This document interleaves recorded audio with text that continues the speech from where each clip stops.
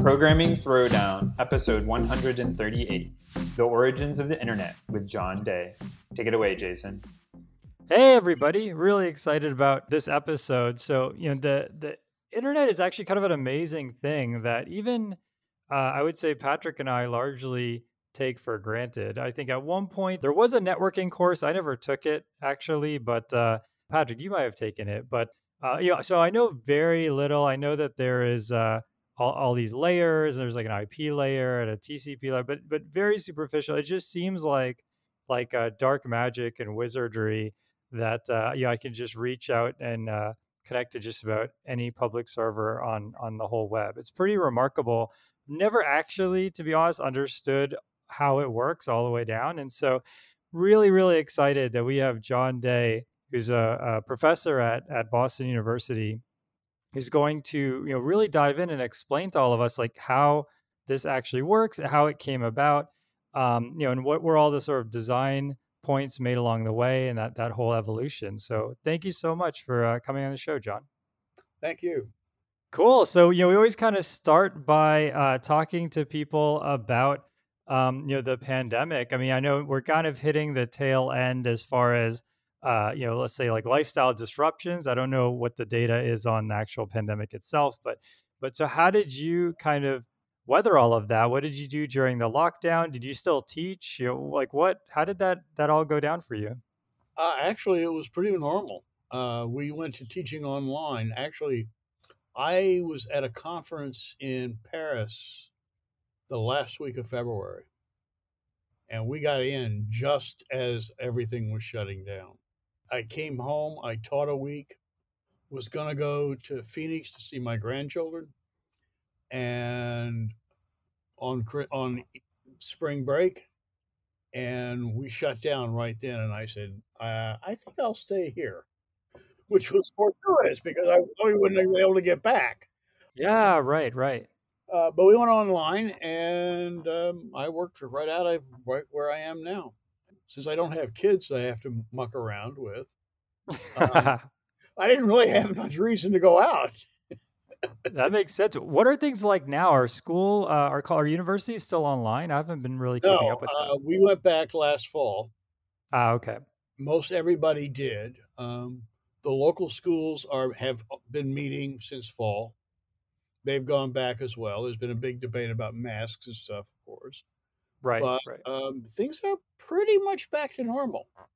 Very cool. I'm actually there's a bunch of conferences coming up. There's, CVPR, ICML, and then there's NeurIPS in December, and I'm going to SciPyCon. And so there's this huge mixture this year. There's some conferences where, it's pretty much all virtual. There's some where it's mostly in person. There's some that kind of say you could do either or. And so it seems like no one really knows how many people are actually going to show up.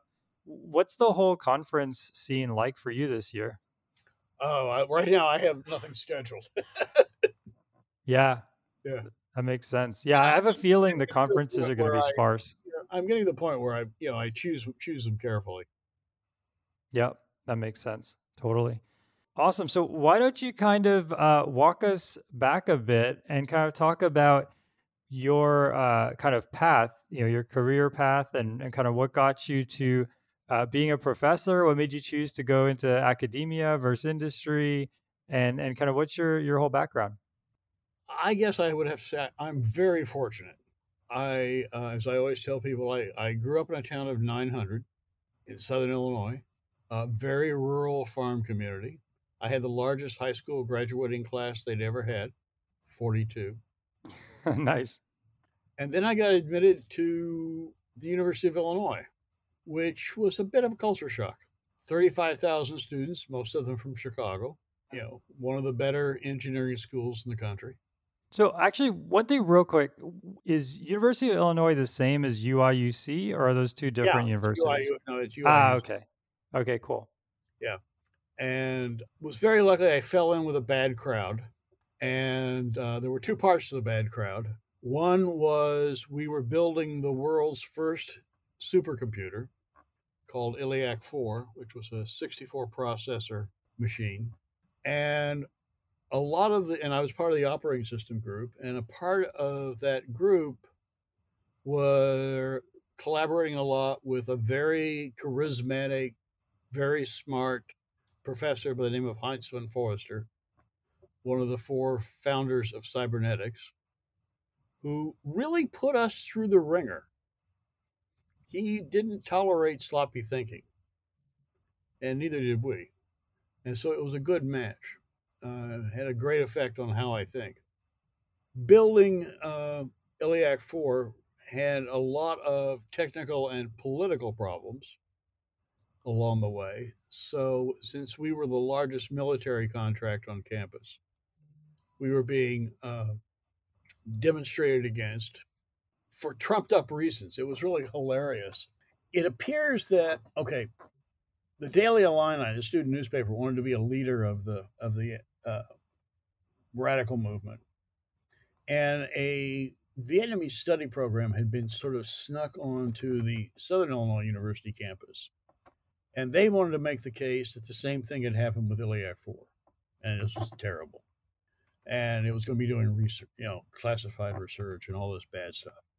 And their proof was it was never anything about the Board of Trustees was never reported in the student newspaper.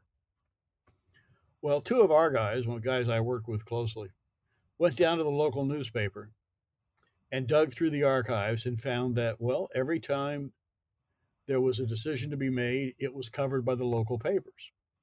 So in a debate on campus between the 2 of them and the radicals, this came up, and we said, well, see, it wasn't secret at all. It was out there in the public. The student newspaper just preferred to cover the fraternity and sorority news and not the actions of the Board of Trustees on Iliac 4. So did you feel like when you were, having these debates and being challenged in this way, you're looking back on it, so you kind of say you're really, super focused. You had this advisor who, didn't tolerate fools, right? And so you were really focused on that. But then you have this huge distraction, right? So you do have to kind of tolerate the fools, right? So how do you handle that contradiction? We actually used to go out and demonstrate and then come to work. I mean, come on. No, but it was, after that, then they said, well, we don't think classified research should be done on campus. And we said, neither do we. Mm-hmm. That's why nothing in this project is classified. Ah, right. And in fact, the building it's supposed to go into is not a secure building. So they didn't want to believe that, but, however, what was really interesting is one of the reasons for building this machine was to push LSI technology. This is 1970. Now, what's LSI? You have to tell me what large-scale integrated circuits. Ah, okay. Got it.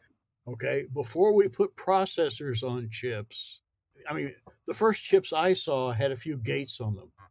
Wow. Right. This was lots of gates, doing, functions on chips.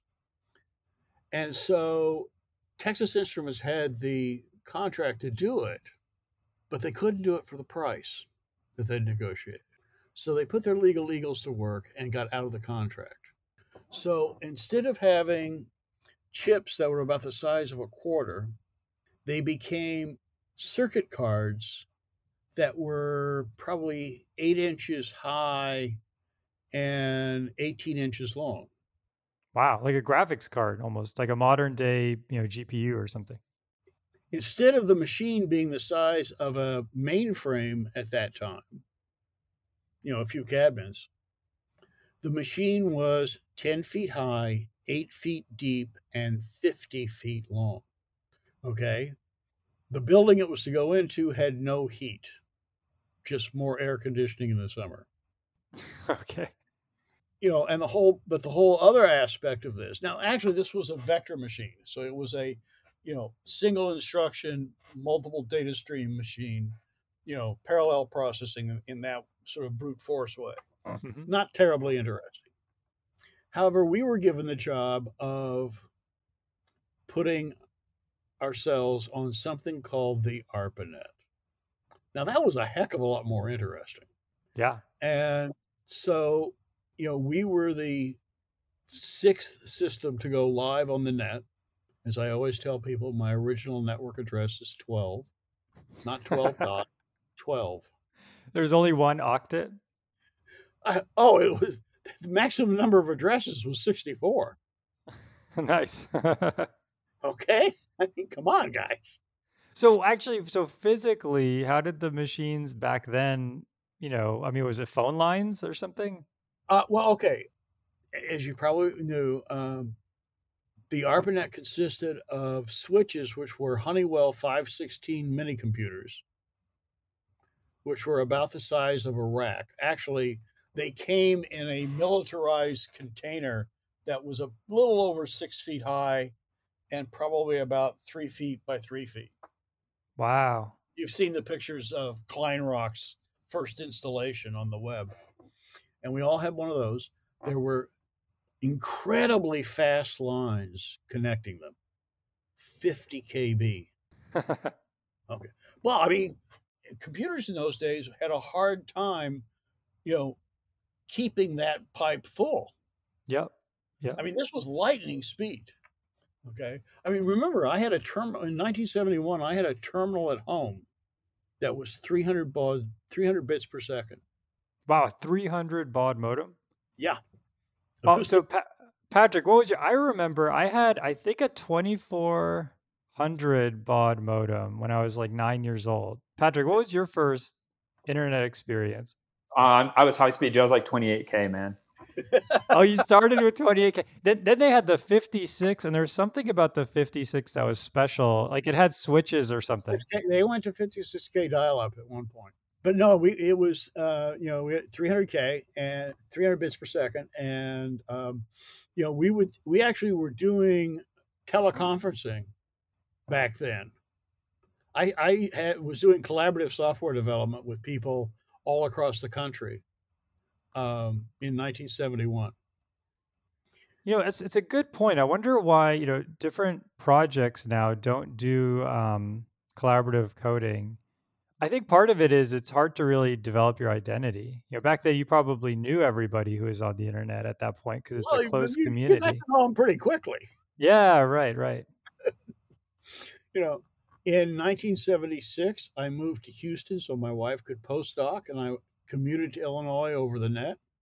I come back up to Illinois about every 6 or 8 weeks, check in, and go back down to Houston. And we were doing a lot. I mean, there was a lot of advanced stuff going on. Of course, other people were on the net, UCLA and MIT and Stanford and SRI and Utah and on and on.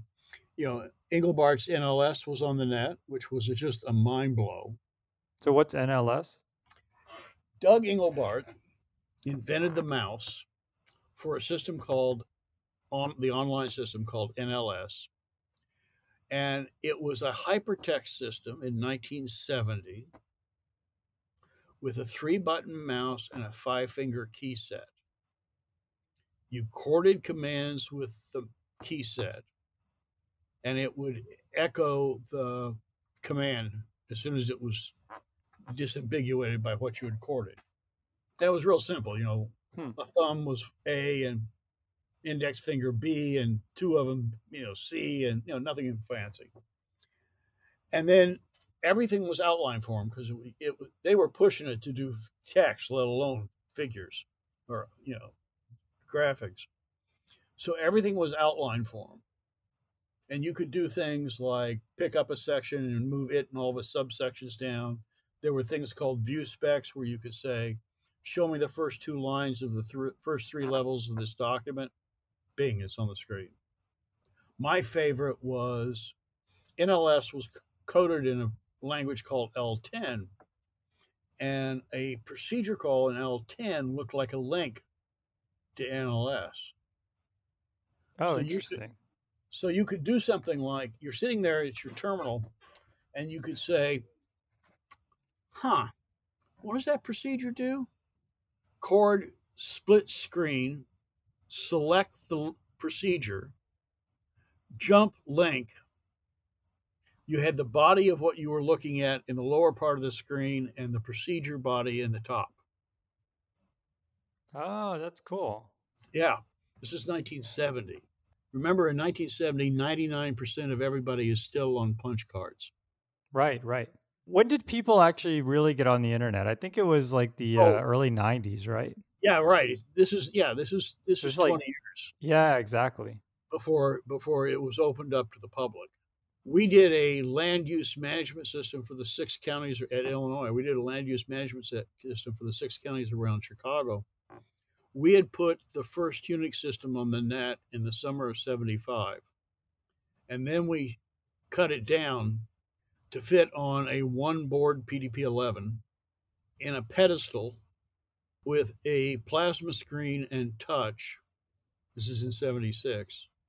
To create an intelligent terminal that had a keyboard, but you didn't need it. And we could do graphs for land use management and figures and draw maps down to the square mile and, shade them accordingly and all sorts of stuff. Wow, amazing. I mean, a lot of the, when I look at, some of the BLAS, the linear algebra systems today, a lot of them still have that code. It's either Fortran or assembly. A lot of that code that those people wrote 20 years, 30 years ago, 50 years ago now is still there. Well, yeah, that's one of the things you have to be careful about. Actually, when we were writing, we wrote 3 operating systems from scratch before 75, but they were all done in a high-level language. We got away from assembler very quickly. I should have mentioned about NLS. NLS was a full hypertext system, both directions, unlike the web, which is just one way. Wait, so what do you mean by that? I didn't understand that. In the web, you have links to go forward, but you don't have links that point back into stuff, and so it's full hypertext. Oh, I see what you're saying. Okay. And we were doing all of that. We did a spin out from the university, doing a lot of stuff for the DoD. Actually, yeah, can you dive into that a little bit? So I know, my advisor actually, fortunately, is after I graduated, but he did a spin-off. So he went and worked for a company. And so what is that like as a professor? How do you... Actually, we were never professors. We were academic staff. Ah, got it. Okay. So it's probably a different kind of discussion than if you're a professor and you kind of leave. As I commented earlier, before we started all this, to give you an idea of what this group was like, I'll repeat, was we went out to work on ILIAC 4 once, and it was being built in Paoli, Pennsylvania. And as we got off the plane in Chicago, the flight attendant said to me kind of breathlessly, "Are you guys in a band?" And I said, "No, we're crypto-fascist lackeys of the military-industrial complex," which is what the student radicals called us. You just owned it. I should finish that thing about ILIAC 4 because that was really important. All this demonstration stuff came. The whole reason for bringing up the cost overruns that were caused by TI bugging out on the chips. Okay, put the head of the project under a lot of pressure from ARPA because the machine was costing a heck of a lot more than it predicted. And so the head of the project finally said, "Oh, gee, I can't guarantee the safety of the machine if it comes to Illinois." See, ARPA was getting reticent about giving him more money to finish the machine. So instead, ILIAC 4 went to NASA Ames Research Center. Okay, on Moffett Field. And of course, for that guy to accept it, he said, "Oh, well, hey, wait a minute. I can't take this unless I have the money to finish it." Well, they always like to give money to the new guy, whereas they're reticent to give money to the old guy. Mm-hmm. Right? So the student radicals, even though there was no classified research to be done in Illinois, provided the excuse for the machine to go to Moffett, where classified research could be done on it. Oh, okay. Okay. Kind of backfired. But the thing about Moffett is you don't have you're not on a college campus anymore. So now you have to No. try and draw folks from, I guess, Stanford to be the closest university. Well, I mean, and there were lots of people wanting to do, atom bomb simulations and stuff on this machine. I mean, Right, when right. we turned it on, it was 13 times faster than any other machine in the world. Actually, can you dive into that? So I've heard a lot about, supercomputers being used for atom bomb simulations, but I don't actually know what that means. So like when someone does an atom bomb simulation, what are they simulating? Is it the amount of destruction and like what's the value there? There's a whole class of problems that are solved in a similar way. Everything from the weather to nuclear bombs, as near as I can understand it. And in fact, there's a very simple thing that one does in electrical engineering, solving Laplace's equation, where you say, okay, I've got a potential, say, along one line or axis and another one on the other. And the question is, what's the potential for everything in between? And what you do is you come up with a set of equations for what happens in the cell. Okay. Okay. And you have measured points, and then you interpolate by iterating over it what that effect should be. So take the 24-hour, the weather forecast. They divide the planet, the atmosphere up into big cubes. They have equations for simulating what happens in those cubes with the movement of air. They have measurements for certain points in that space. Right. Yep. Right. So those things are real. And then they iterate over that, saying what effect should that have? Pressure, temperature, wind speed, etc., of what's there now and where will it be? So by iterating over that thousands of times, they get a prediction of the weather. Same thing with an atom bomb simulation. Got it. I see. So they detonate atom bombs over the ocean or like in some kind of really controlled environment, and then they can interpolate. Well, or yeah, right. Or they take the even underground. They take all the measurements and everything, and then, well, actually, as you say, do one live, take all the measurements. Now you can plug it in and vary strength and everything and see what happens. Got it. It's kind of a segue, but nowadays, is that still like you still see every now and then, like, oh, we have a new supercomputer. I think NVIDIA built one, and then there's someone somewhere else. What are those, like, what are supercomputers used for today? Well, tons of things. Still, I mean, notice how much better the weather forecasts are. Good point. Okay. And also the models have undoubtedly gotten a lot more sophisticated. I mean, I've been a network guy for a long time now. I haven't been near any of that stuff for quite a while. Fair enough. Yeah. But just looking at it, you can see protein folding. Right. All sorts of things are being done. With those sorts of problems. Anyway. Yeah, that makes sense. So anyway, things went along with the ARPANET for a long time. We did, all the base protocols that you would think about. And I have to say, one of the things you really want to take into account is remember the ARPANET was built to be a resource sharing network. It was built to lower the cost of doing research on ARPA projects. Okay, so that they wouldn't have to buy a big honking computer for every site on the net or every site they were funding. And very quickly that became, very much our way of working. In fact, we were the largest user of the big use 36095 at the Rutherford High Energy Lab in the UK because we were illegally moving files from CERN to Rutherford to Illinois so they could be used to build Batavia. So what's Batavia?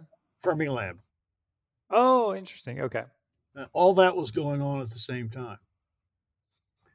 Cool. And, there was a lot of collaboration going on. Now, around that time, in fact, very soon, in fact, 1970, 71, a guy came over from France. His name was Louis Pouzin. He had been on Project Mac, which had built Multics, which is the precursor to Unix. And while he was there as a postdoc, he invented something you might have heard of called a shell. He had worked on that, and so he came back to look at the ARPANET. He was very intrigued, and he decided to go back to Paris, into area, and build a network to do research on networks, which is not what ARPA wasn't interested in that. So they went back and started to work on it. And of course, what they did, as anybody should, they essentially started out clean. They'd seen they'd talked with BBN, and they talked about how the imps worked and all the considerations they went in. And in fact, one of the guys who was in charge of the imp group, building the switches, spent some time with them at area working on that. But they started off clean. They said, what are the minimal set of assumptions we have to make to have a network that works? The idea was come up with a minimal set of assumptions and then see what else was needed. Okay? Yeah, that makes sense. Right, absolutely. And so what they came up with was, the first thing they came up with was the datagram. Everybody else immediately sort of fell into, well, it's like the phone system, and we got to have these circuits, and packets have to follow, and things have to follow these paths. And now the ARPANET was the first packet switching network. In 1960, Paul Baran had written a series of reports on packet switching, and the ARPANET was the first one to actually realize it. Now, what is packet switching? Well, before this, we had voice networks, and in 1960, Baran did this study on data networks, and the military had built something called the message switching network, where the whole message, usually it was more like a file, was moved intact from computer to computer.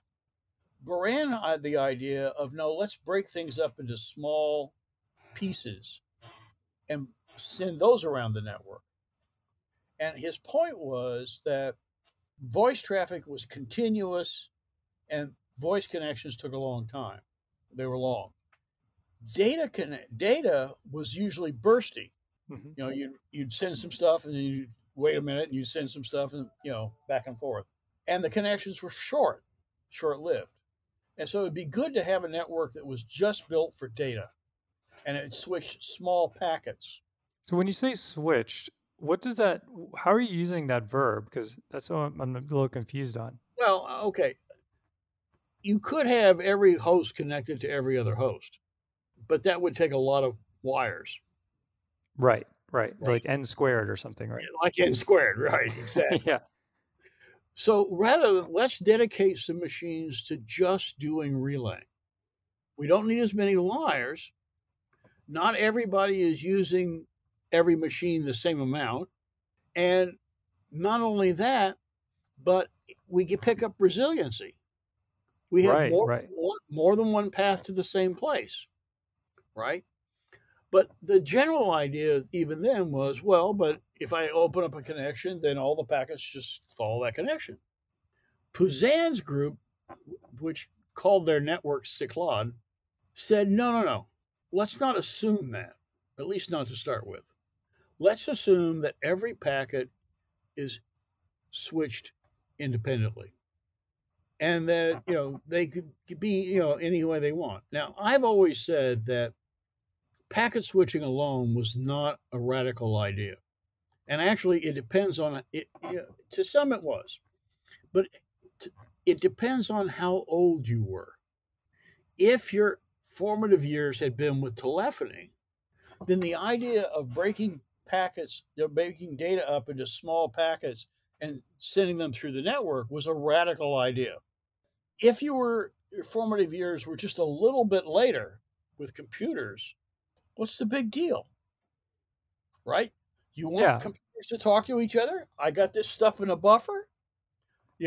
Okay, I pick up the buffer and send it. So what?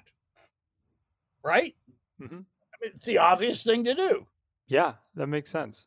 So it's like a union of two disciplines, like two different disciplines are coming together. Exactly. And so, but Pouzin comes along and says, but wait a minute, why does every packet have to follow the same path? Let's make Right. it stochastic.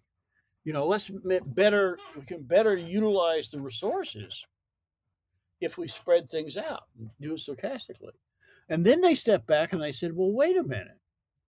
No matter how good we do the network, the hosts are not going to trust us. They're going to check and make sure they get everything they sent. Therefore, the network doesn't have to be perfect. Right. It just has to make a best effort. If we have a reliable protocol end to end between the hosts, the network doesn't have to do nothing, but it doesn't have to be perfect.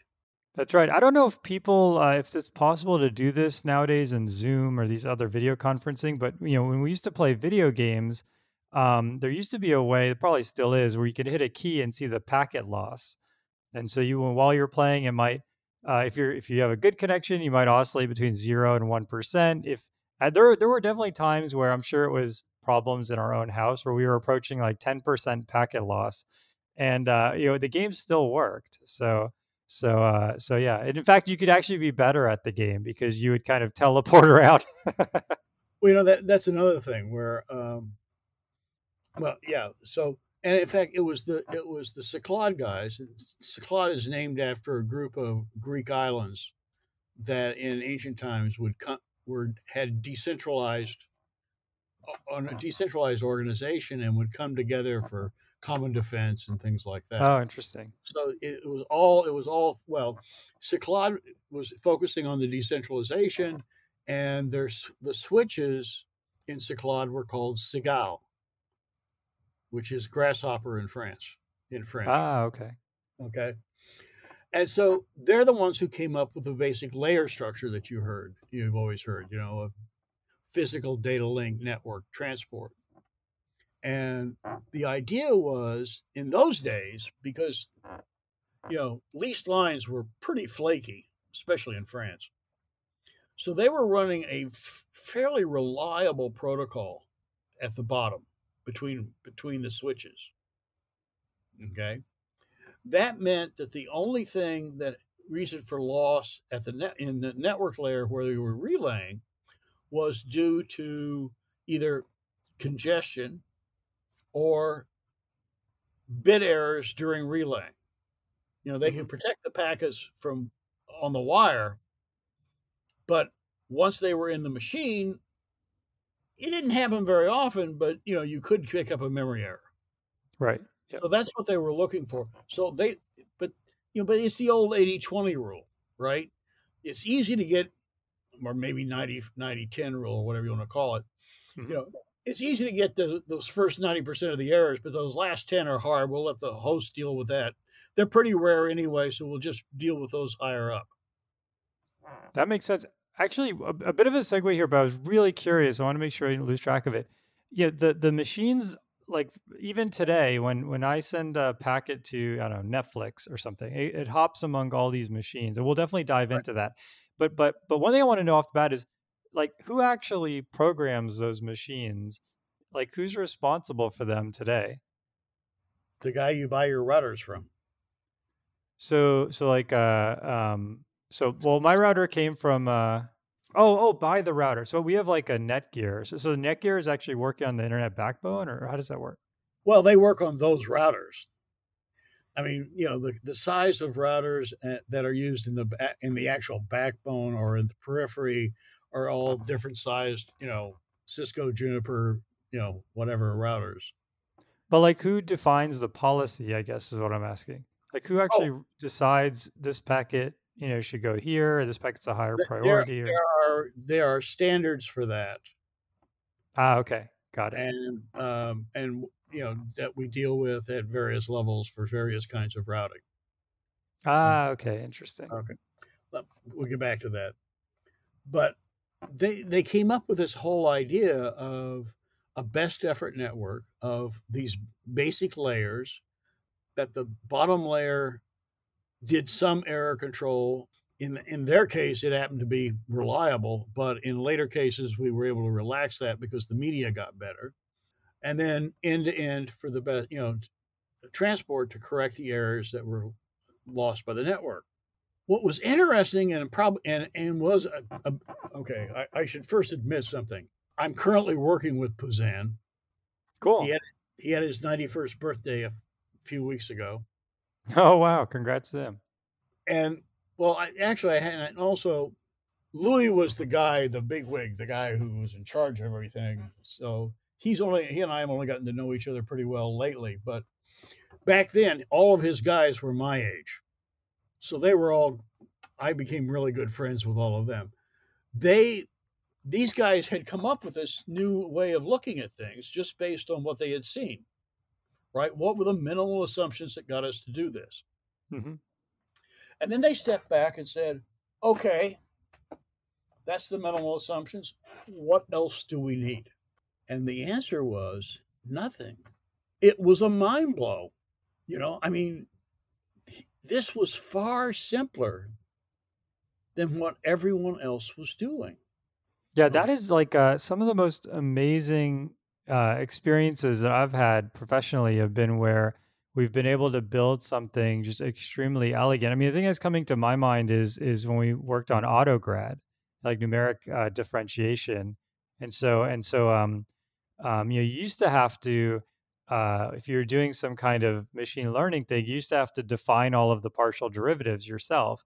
And there's a lot of functions that have no closed form, and so you're just didn't use those functions, And then we came up with numerical AutoGrad, which was and some stable algorithms there, and so and then the answer became, well, you can differentiate through just about anything. I mean, like you might empirically have issues, but from an academic standpoint, it kind of blew the whole field wide open.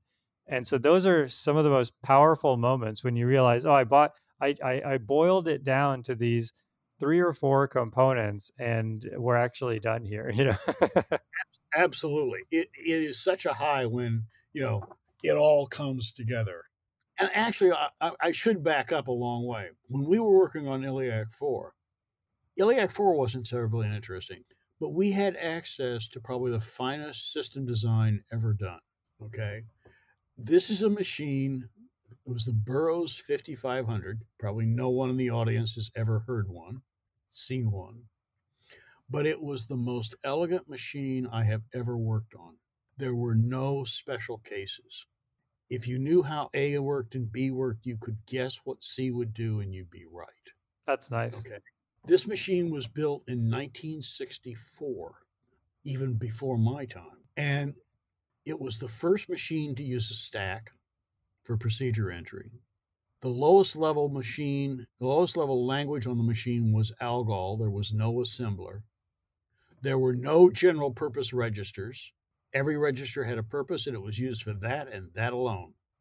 The operating system was written in an extension of ALGOL called SPAL. I mean, it was a paging descriptor machine, tagged architecture. As near as I can tell, this machine in 1964 was secure. If you indexed off the end of an array, it was a fault. The stack was tagged non-executable. You couldn't overwrite it. Oh, that's nice. Okay. Arrays were descriptor based, so you had tight control over it. The machine was incredible. One of the little ones that I always tell people about, because it shows the power of architecture. You know what a floating point number looks like, right? Yep, you have yep. Sine, exponent, mantissa. And we always put the decimal point between the exponent and the mantissa. They put it at the right end of the word. They put the decimal point at the right end of the word? Yep.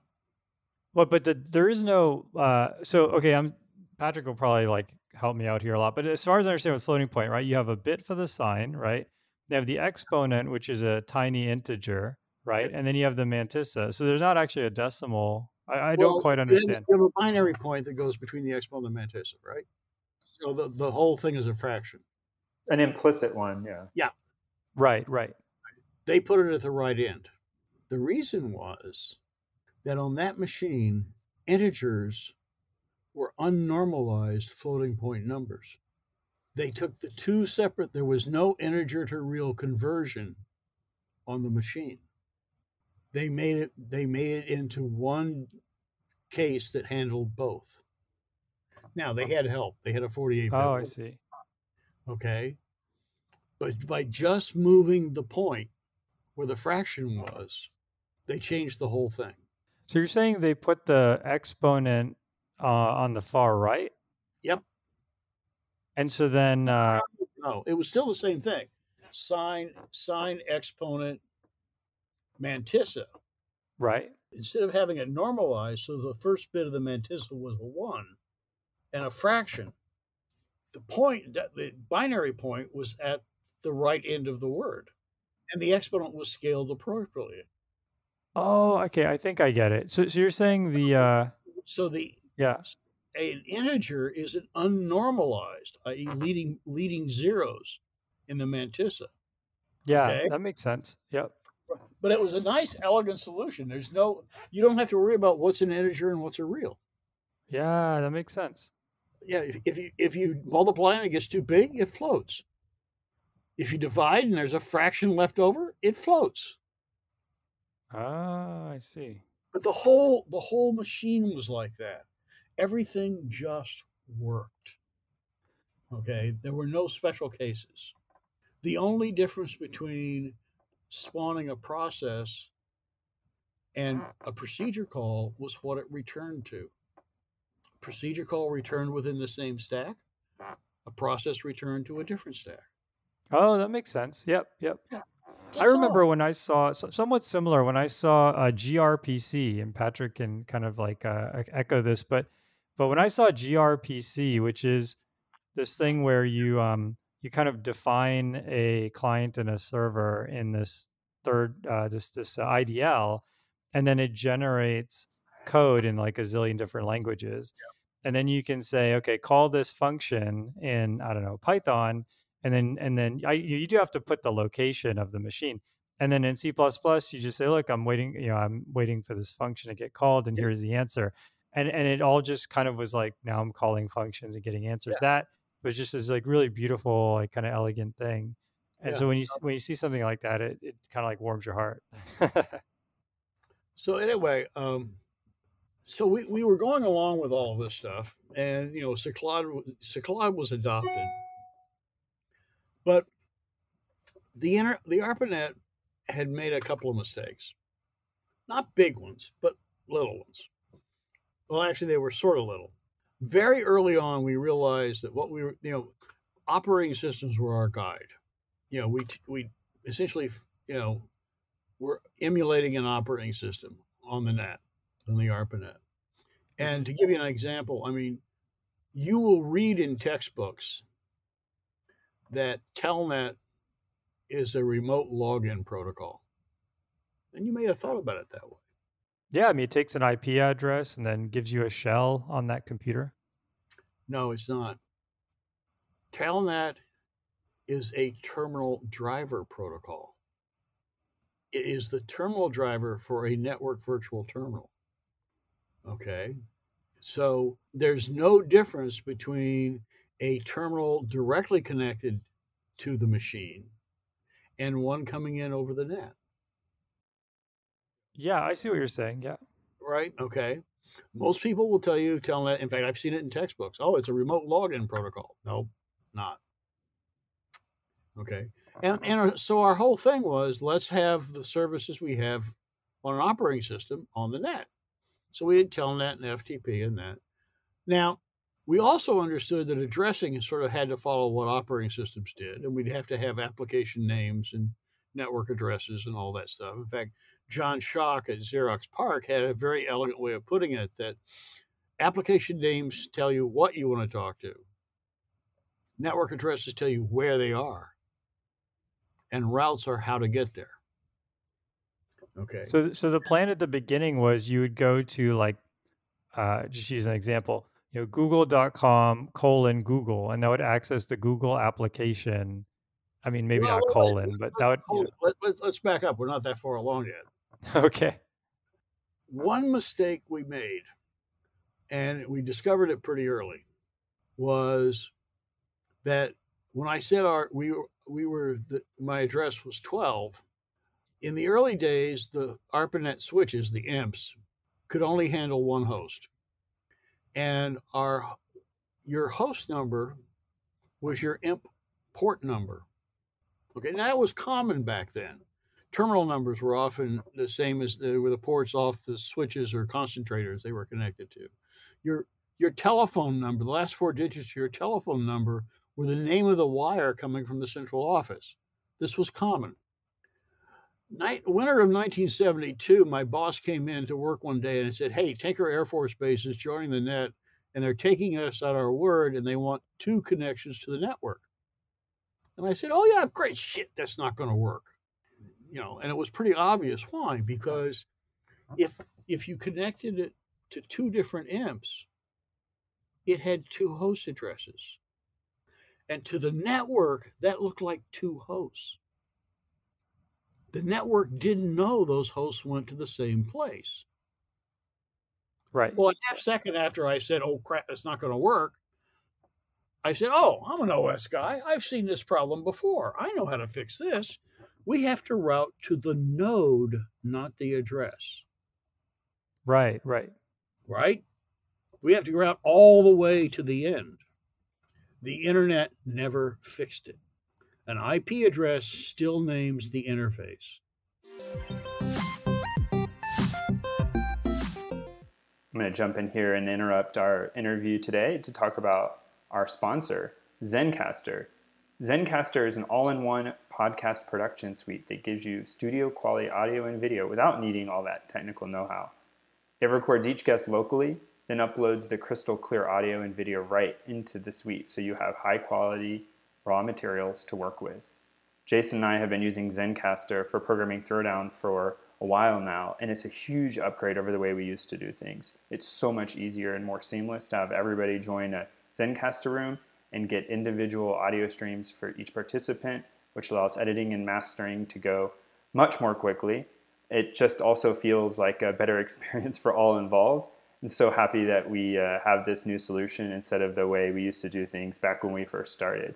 If you would like to try Zencastr to make your own podcast, you can get a free trial by going to zen.ai/programming throwdown. That's zen.ai/programming throwdown. Back to the podcast.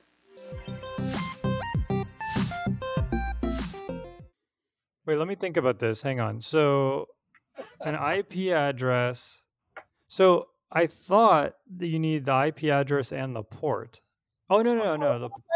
Let's not get ahead of ourselves. Oh, no, you're right. So the interface, like the NIC, can serve multiple ports. So you're saying the IP address points to the NIC card.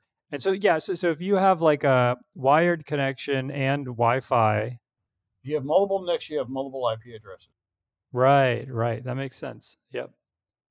So if you have multiple IP addresses, what's the problem with that? Like what's a problem with you thinking that client has 2 hosts and just, depending on which one reaches you, you just reach back? If I have sent a packet to address A and it goes down, the network doesn't know how to route it to B at the same time. Oh, got it. Okay, yeah, it totally makes sense, yeah.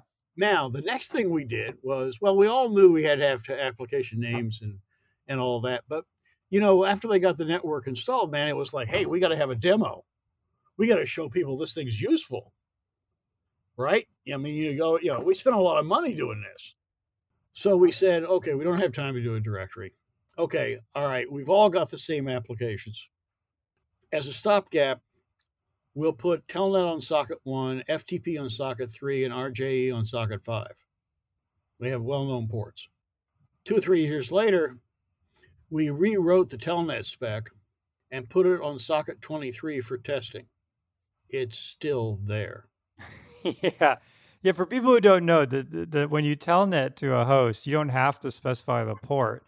I mean, it's true for almost anything, right? If you go to a website, you don't have to specify the port. There's defaults. No, you do have to specify the port. Well, if you go, let's say, just in your browser and you type google.com, you don't do it, but the browser does. Yeah, but the browser has a default. Like by default, it'll connect to 80, I think, right? Yeah, for web. Port 80, right. And so there's, you can go on Wikipedia and see a list of like the most common port number for each application. And Telnet is 23 because they put it on for testing and it's still there. So if you whenever you open a Telnet connection, in the TTY window of your laptop, it's connecting to socket 23. Right. Yep. In fact, then later, and this is really terrible. In 1975, when we put the first Unix system on the net, we hacked file I/O to do it. So what you would type is open UCSD/telnet, and we give you a telnet connection. Yep, that's right. Right? There are no domain names in 75. However, a few years later, when they were getting Unix ready in the BSD version of Unix, even though they had a meeting and they tried to convince him, Bill Joy insisted on doing sockets, which is a terrible API, about the worst you could expect, because now every application had to be modified to use the net. Right. Yeah. And it exposes the internal workings of the layer. Treating them as files was a whole lot better. In fact, I've heard that Microsoft's adoption of IPv6 was delayed 2 years while they had to change all of the programs that accessed the net because sockets now dealt with larger addresses. Yeah, I believe it. Yeah, I think it kind of went the other direction where now you can actually use the socket API to write and read to files. So the socket API ended up kind of being like something that now you can use for everything, but it's not as clean as the file API. No, not as clean at all. So, I mean, we had it right to begin with. And in fact, if we had done, and also well-known ports, you guys are too young to know, ever seen this, but well-known ports are equivalent to what early operating systems did when they had jump points in low memory for the applications. Okay. Early operating systems didn't run that many applications, and so they had actually allocated low memory locations in the machine, physical memory locations, for the addresses of the applications. And when you typed a command, it did an indirect jump through that location. Okay, now what is a low? I've seen this from back when I had a 486. There's low memory and high memory, but I have to admit I don't know what it means. So what actually is low memory? Actually, the ones with the lower numbers, the lower right, address. but semantically, yeah. Well, and the OS is down there. Okay. It's similar to like how some of the ports are used by the kernel, like up to what is it, 1024 or something, right? Right, exactly. It's the same thing. Got it. Okay. So if we had done the file API, we could have transitioned to application names, got rid of well-known ports, and no one would have noticed. Right. That makes sense. Okay. I mean, so it'd be similar to paths. Like you go to google.com/careers or something. It's almost like that's an application. I think it's a web app, I guess. Well, except that google.com, there's a lot of crazy stuff going on underneath. Right. To give you that illusion. Whereas if we had done application names, you wouldn't have any of that crazy stuff. Yeah, that makes sense. Yeah. Also, all you can do on the internet today is a rudimentary client server. Okay. You cannot connect to a specific instance of a program. When you connect to google.com, you get a new copy. Yep. Right? Or telnet.com. You connect to telnet or anything else, you get a new copy. Okay. You can't then connect to that specific instance. Right. Yep. Nor is there a way to connect to a specific instance with two different protocols. Yeah, okay? That makes sense. So we don't have in the internet today, we don't have application names, we don't have node addresses. The IP address is technically naming the same thing the MAC address is. And this is the root of most problems. There's no solution to the multi-homing problem, which is the Tinker Air Force Base thing I talked about. Mobility, actually, if you have a full addressing architecture, you don't need any new protocols for do mobility. That makes sense. Yeah, one of the things I read up on a while back was I think it's called SMTP, but it's basically like a Dirichlet distribution kind of applied over a set of endpoints to try and deal with homing. So it's sort of like you use a stun server or something and say, okay, this is my public address, here's my internal address. I don't know which one you should reach me on, and then SMTP will just like try all of them and get confident SMTP, about one. yeah, SMTP is a variation on, well, is the mail protocol. Oh no, sorry, I'm thinking of something else. Maybe I'm thinking of there is one for VoIP. Oh, that's what it is. SCTP, yes. SCTP. Yeah, they fixed multi-homing by changing the definition. Yeah. Well, I think they just stochastically fire at all of them, right? It's great for sending. It's not so much for receiving. Well, they have to do the same thing to you, right? So they have to be running SCTP and hitting you on all these different addresses. If you fix it right, then it just works. Yeah, just let me add a little bit of context here, because this is actually something I know a decent amount about. So right now, you might go and contact Google.com, and that might go through so many different machines, and it might get to the point where if you were to go to Google.com again, you would end up at a different machine, and that creates problems because you need some kind of state usually. Yeah. And so what happens is all these machines, they all tell Google, hey, if you want to talk to this person who just reached you so you can return them, the logo or something, here's a path that will get you back to where you started. And if you follow this path, you're good. But if you don't have those link backs and you just try and talk to this person, you're not going to get them. And so, yeah. Now you know why there are cookies. Well, yeah, cookies is basically like a little key value store that you set to the server every time. Yeah. Right. Yeah, but if I remember correctly, like there's like a routing table. And so all the machines know where a packet came from. And in that one specific instance, you're allowed to go all the way back to that machine without knowing where it came from. There's a lot of machination going on that doesn't need to be there. Yeah, right. Okay. And and to some extent, I mean, well, to get back to what we were sort of talking about, how should I go about this? Of the 4 protocols we could have picked, or the 4 or 5 at the time, TCP was the worst. So why was that? If you analyze those protocols carefully, for the 2 big things in TCP that are different is that there's only one header format. There's only one packet type. Everything's the same thing. That makes for a very large header. Mm-hmm. Okay. Yep. Second of all, the sequence numbers number the bytes, not the packets. Really? Yes. Wait, what's the distinction there? So, like, if you know the size of a packet, then you kind of know what sequence number is next, right? When TCP was proposed, there was no IP. Mm-hmm. Okay. And they knew they would have to fragment at gateways between networks. Right. There are 2 ways of doing fragmentation.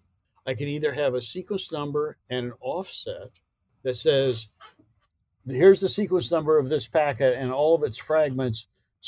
There's the 0th one, and then whatever the length is of the first fragment, that's the offset for the next one, and so on. Or I can do it in bytes. And then the byte number becomes the sequence number. Right. Yeah. Okay. This has a couple of problems. Okay. First of all, your sequence number space is going to turn over a lot faster. Okay. In fact, even when TCP was proposed around 74, 75, people were going, hey, man, on a satellite channel, you could roll over the sequence number space. Yeah. You don't want to have 2 packets with the same sequence number in the net at the same time. That's just a bummer for everybody. The other problem is that TCP does not require you to retransmit on the same byte boundaries. Oh, no. Okay. That is a problem. So You now can you're imagine getting, what that's like. well, now you're getting like fragments that are missing, and then you have to go back and say, okay, I got enough packets for this tiny sliver Now of I get a information that you're missing. retransmission that overlaps. Yeah, if someone sends you 3 packets, you could end up with 5 retransmissions or something like that. Well, or you can end up with retransmissions that overlap. Yep. And now you've got to pick out what you don't have and what you do have. Now, there's one way around this, which is, I do a circle queue, and I have a contiguous block of memory for this connection, so that all I have to do is overwrite it. Right. Okay, that's simple. If I've got it in a linked list, this is a bear. Yep. Okay, there's just one problem with doing the circle queue. We've known since 1968 that statically allocating buffers to connections is grossly inefficient, like 3 or 4 orders of magnitude. Yep, that makes sense. Because you have this block, and the block by itself doesn't really tell you anything, and so you have to be scanning through it. Well, no. But if I have buffers that I'm taking from a common pool, my probability of running out is considerably less. Okay, there was a famous paper by Peter Denning. I love to quote, and actually, what's funny is it took until 2004 for them to discover the same thing about routers. Okay, but in 1968, Peter Denning did it for terminals on a time sharing system. Okay, and he started with 50 users and 750 bytes of buffer space. And he did a queuing model, and he showed that with pooled, the probability of running out of buffers was 0.006. But if you static, it was 0.9. Oh, wow. If you went to 1,000 bytes, the pooled case dropped to 10 to the minus 6, and the static case dropped to 3/4. Okay.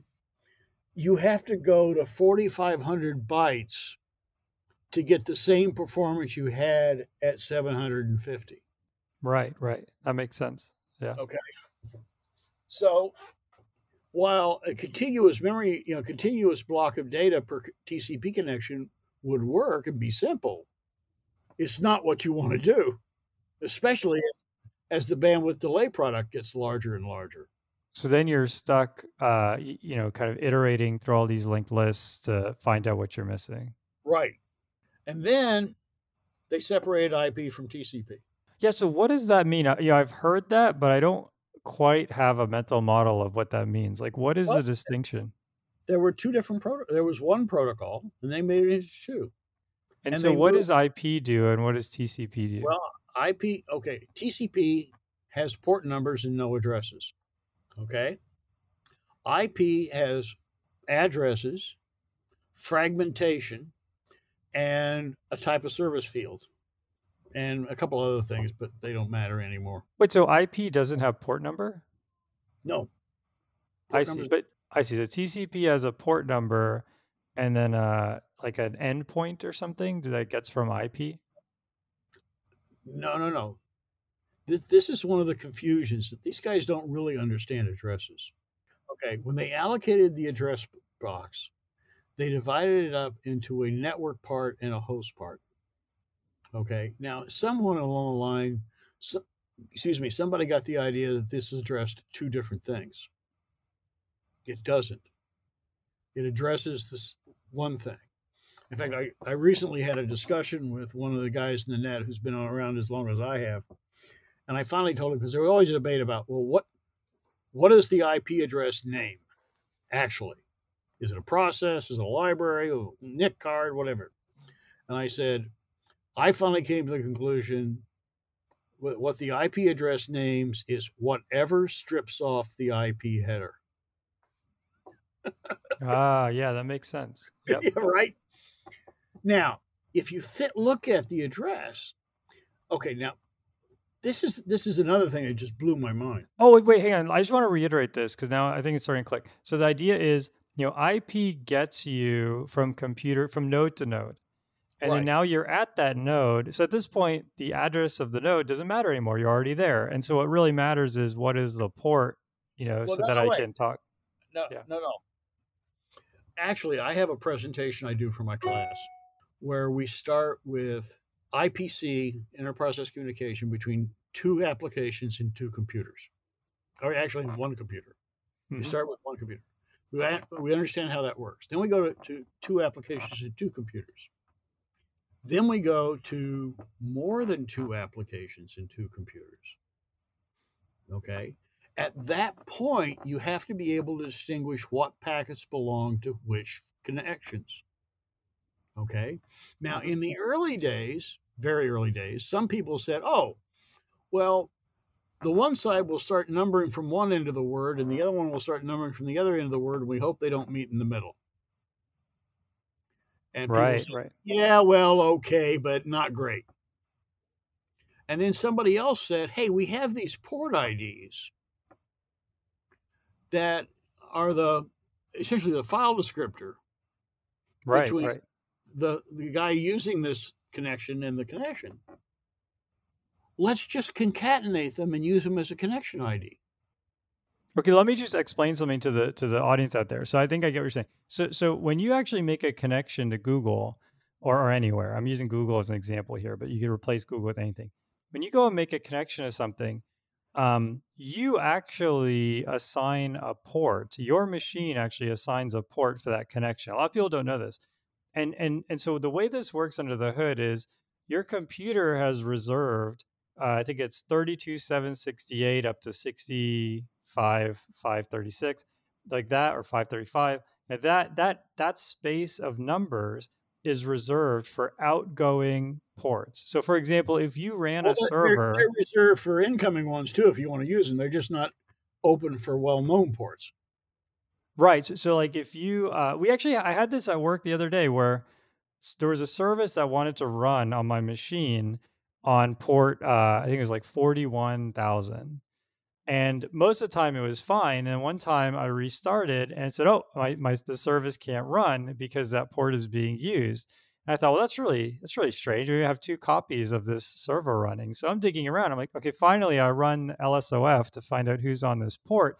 And it's just an outgoing connection, like some connection that's going to Apple Care or something, just pick that port because it's anything above that 32K number is fair for anyone to use.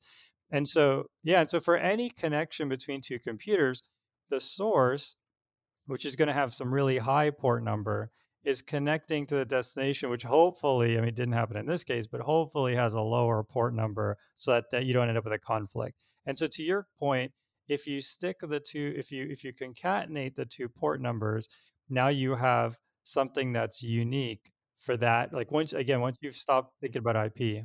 It's unique within the context of the two IP addresses. Right. Okay. Yeah. No, that's good. Now, you would think that if you were going to split this protocol off, that if you had a choice between doing it in a way that everything works or doing it in a way that's broken, which one would you choose? The working way, I think, sounds pretty great. Well, actually, they didn't. They chose the way that broke. So wait, so what did they choose? Because you lost me there. Well, IP fragmentation doesn't work, and it never has. What is IP fragmentation? Well, remember we said that when you go between networks, you may have a different MTU number and maximum transmission unit, and you have to fragment the packets. Right. Well, IP fragmentation has never worked. Oh, I see. Okay, so you're saying, okay, so just to recap, so you send a packet out, and every packet has a size. Bytes. Yep, and so then it gets to a machine, and that machine has an MTU, which I think is maximum. To another network that has a maximum transmission unit of say 200 bytes. All right, and so it has to get broken up. Right. And so you're saying breaking it up at the IP level doesn't work. So I think, how happen in practice because you don't have the sequence number at the IP Well, level. actually, what you have, that's one thing I left out.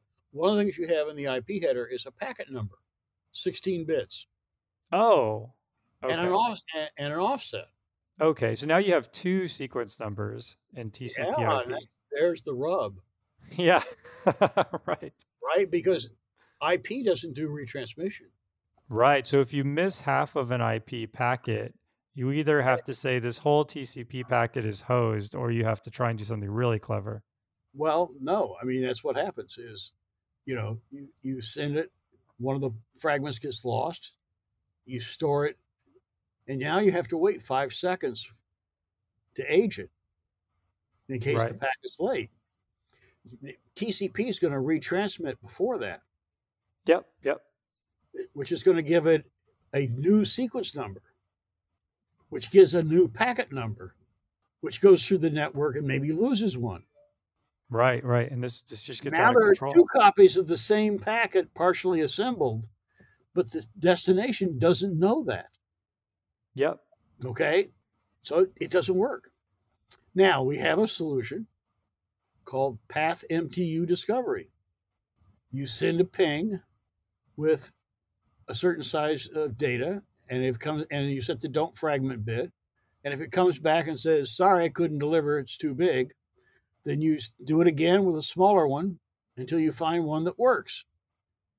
Yeah, I mean, it's similar to our SCTP story where the to your earlier point, you don't have an elegant system anymore, and so now you go down this rabbit hole of empirics where you Now, just try and blast things, and basically you're building like a particle filter of appropriate MTU size. to jump ahead a little bit, one of the exercises I did, Bill Wolf in the 70s wrote a paper on operating systems in which he talked about the separation of mechanism and policy. And the point was that the mechanism was often the same. The only thing that changed was policy. So, for example, the machinery for taking one process off the machine, putting it in a queue, and starting another one was the same. The question was, which one do you run next? That was the policy. Is it round robin? Is it first come, first serve? What is it? Right? Same thing with memory management. Okay.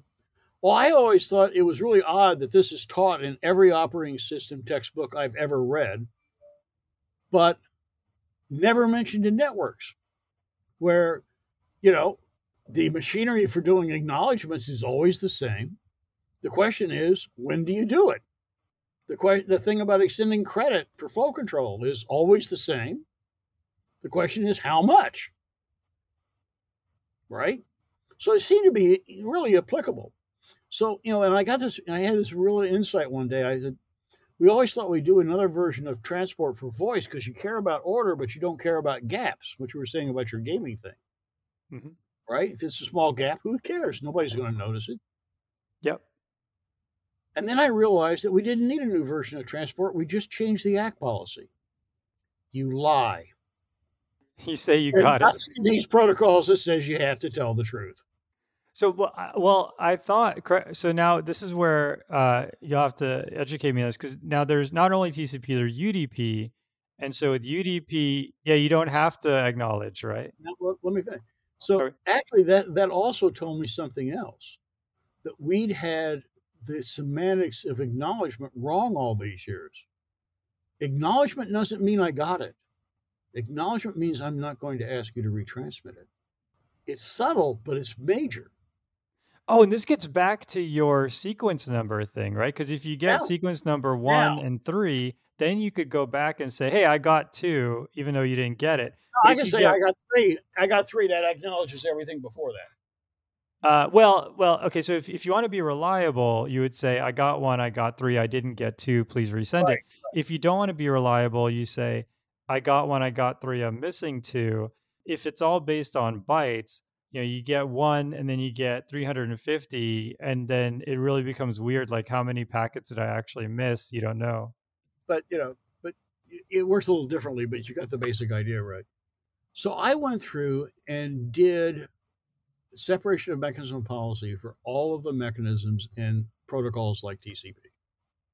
And when I put it together, it was really interesting because the mechanisms cleaved naturally into two different groups. Those that had to be with the data, sequence numbers, where else could they be, right? And those that could be but didn't have to be, acknowledgments and flow control. Now notice that the first set, policy is imposed by the sender. And the second set are feedback mechanisms where policy is imposed by the receiver. And the two pieces barely talk to each other. The part that has to be with the data records what sequence number comes in, and the feedback stuff reads that and decides what to do in terms of acknowledgments and flow control. And the only time it interacts with the other part is to say, hey, wait a minute, the flow control window's closed, you can't send anything. That's it. There's no interaction. If you cleave the protocol that way, then the whole problem of IP fragmentation not working goes away. In other words, if you join UDP and IP together, and then if you want reliability, you throw in the feedback mechanisms, there's no problem. Yeah, okay? So this is there are like reliable UDP protocols in user space. There's not a kernel protocol. No, that's an illusion. So reliable UDP, I think the way it works. You mean there are protocols built on top of UDP that are reliable? Exactly. Yeah. Yeah. Okay. All right. That I'll buy. Yeah. Right. And so actually, this is like, and I want us to spend a little bit of time. That's like saying I could build a reliable protocol on top of IP. Right. Right. So like, what is the what is the advantage of doing things at the kernel level, like making a new protocol versus building a reliable UDP? Well, actually, it turns out, if you take this to its logical extension, one of the things that was developed in the 80s that the internet dearly loves to hate was an encoding scheme called ASN1. And they thought it was just an encoding scheme. But actually, it was different. It was what ASN stands for Abstract Syntax Notation. It was an abstract syntax notation and encoding rules. Think of the abstract, I mean, it's a mouthful, but think of the abstract syntax as what you would write in a program. Encoding rules is what the code generators would do. Okay? So I could have, so for example, there's one set of encoding rules that's very verbose, and you can have the fields in any order and all sorts of stuff, but it's fairly, bandwidth inefficient. There are other encoding rules that are very bandwidth efficient, to the point that if you compress it, it only gets bigger instead of smaller. What it's really telling you is that I can make protocols invariant with respect to syntax. Okay? So for example, in a transport protocol, I've got these silly fields, and they're either used for one of two reasons. Hashing into a table to look up an address or a port number, or doing a simple arithmetic modulus the width of the field on sequence numbers. The procedure is the same, right? So what you really come down to is there's really only one data transfer protocol. And also, I'll throw in a ringer, which I've gotten a lot of controversy and pushback from our guys on. I think UDP should be thrown out. There should be no flows in a network that are not flow controlled. Oh, interesting. It's a denial of service vector. If I've got flow control, I can shut it down. Yeah, there's the like your router will do quality of service and these kind of things, but that's not quite flow control. It's like trying to solve the same problem, but well, it tries, but it's got the transport layer working against it, which is another problem. I mean, because TCP congestion control is about the worst you could ever ask for. Okay. Yeah. First of all, it works by causing congestion. Right. Yeah. Yeah, it works by saying no, and as soon as you say no, everyone wants to give it back to you, right? Well, So and you eventually also, say yes.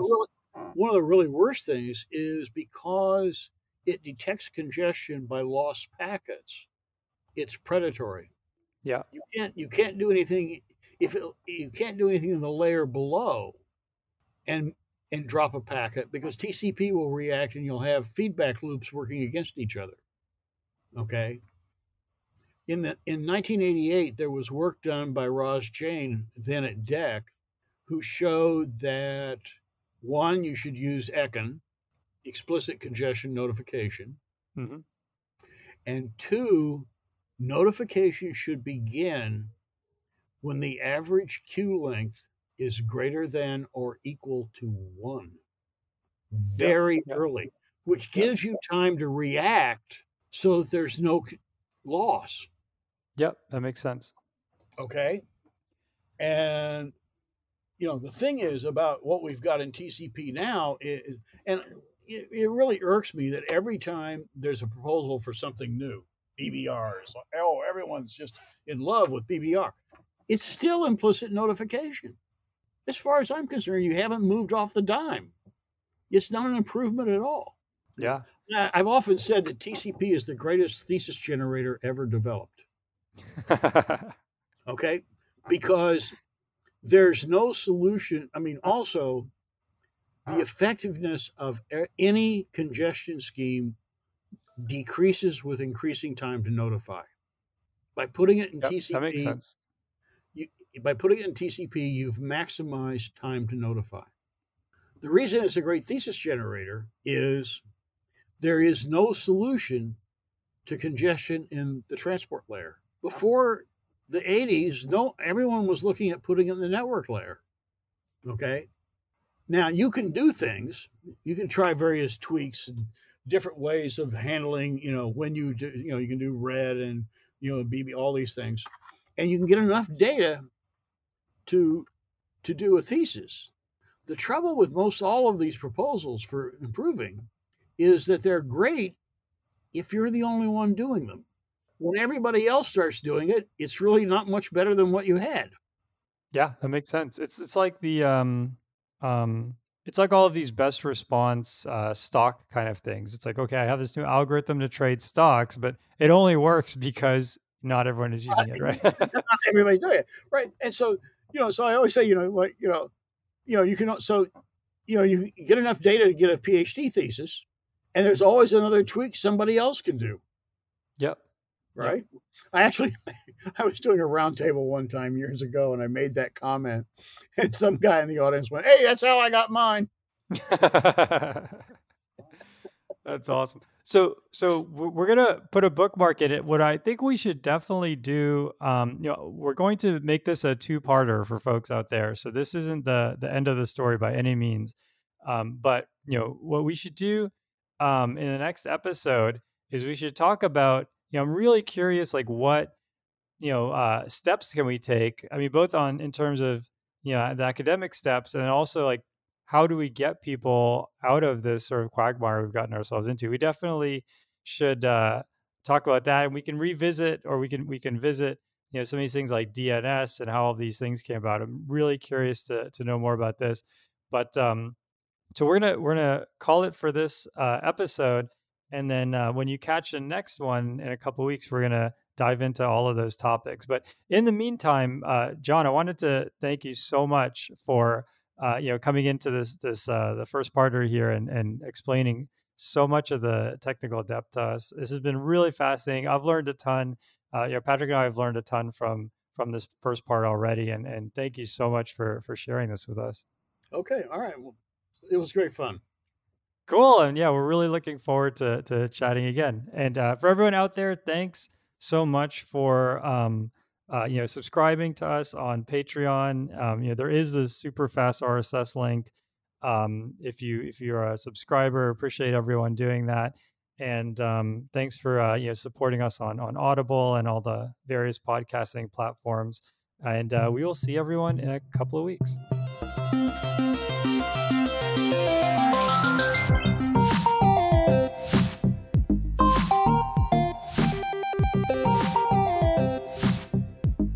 Music by Eric Barndollar.